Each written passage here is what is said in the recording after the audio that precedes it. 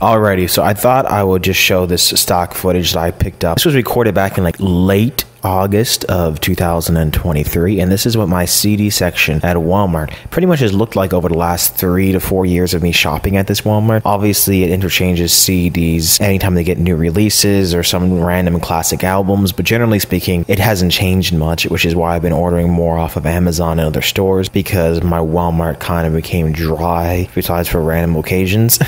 This was like the last time I really bought albums at this Walmart, so I thought I would just do this short, just showing what the CD section looks like in this Walmart. I know a lot of Walmarts have way less of a CD section. In fact, other Walmarts I went to in my area had like 20 CDs or less. So this CD section seems to be really good for any kind of Walmart, at least that I've seen personally. Yeah, I thought I would just share it here.